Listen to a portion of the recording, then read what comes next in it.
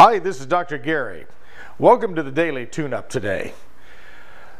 As long as I've been doing these tune-ups, I've never really editorialized, and I'm not sure if this is going to classify as one of those or not. But I got to say something today.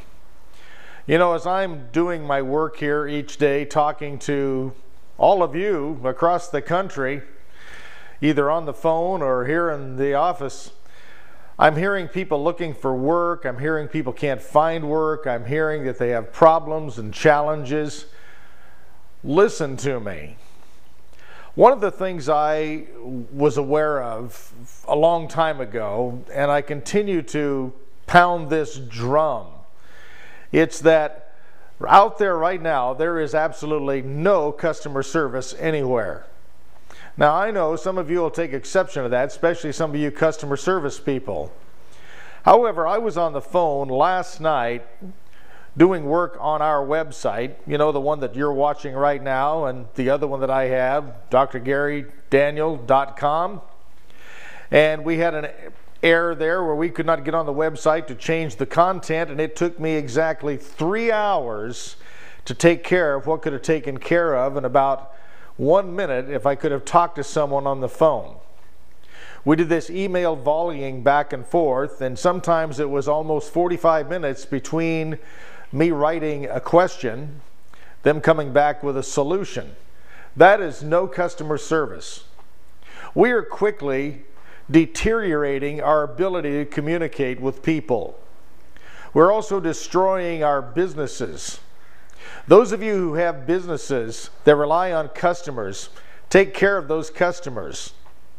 All of this internet stuff is great when it works. When it breaks down, it's a disaster and a train wreck.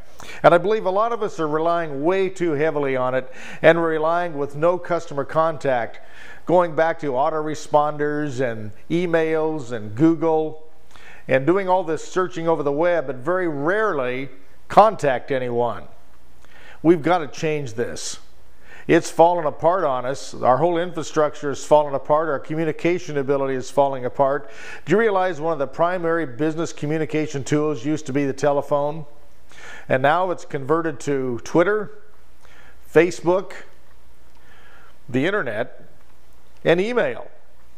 And not one of those things you really get to talk to a human being and hear their voice.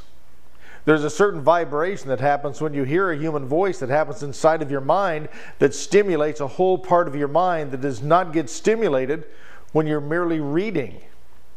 I'm going to ask all of you to really take a good hard look at your involvement in all of this stuff. I'm not against it. We're using it here all the time. However, I'm also talking to you right now, and you can call me on the phone right now. So let's think about customer service. If you're looking for a job, you could probably find one if you could just give someone good customer service and show a company where you could be of help to them. Let's work on that. And over this weekend, go out there and test it out for yourself. You're going to find people are losing their ability to talk to each other, contact each other, and the desire to even do so. Until next week, this is Dr. Gary wishing you an extraordinary week. And I appreciate your feedback. I appreciate you watching. Pass this on to someone. Get them involved in the tune-ups with us. Till then, bye-bye.